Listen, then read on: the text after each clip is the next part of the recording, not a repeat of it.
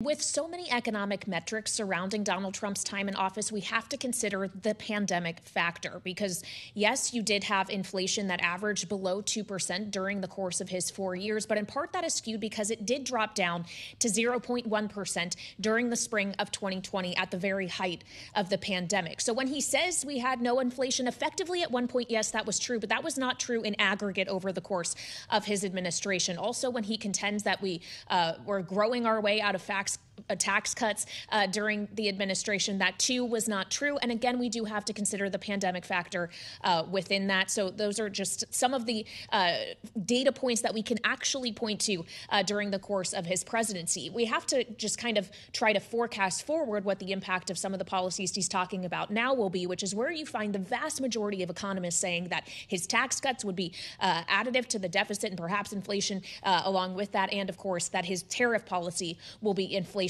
as well, even though he contends that it will not be.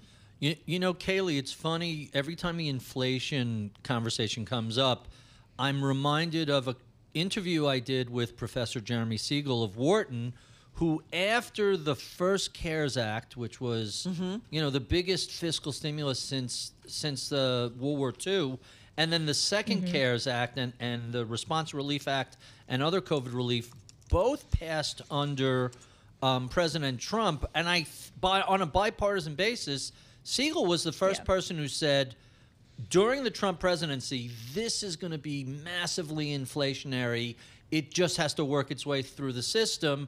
It's amazing that nobody's tagged him, and I think the choice was either much higher unemployment or inflation, but it seems sort of disingenuous to say, hey, I had nothing to do with inflation. Clearly, both Trump and Biden passed massive fiscal stimulus, and that's what drove most of the inflation. Yeah, and we do have the numbers that bear that out. The Committee for the Responsible Federal Budget is a great source on this, and they have pointed out that during the Trump-Pence administration, more than $8 trillion of new spending was approved in terms of 10-year borrowing.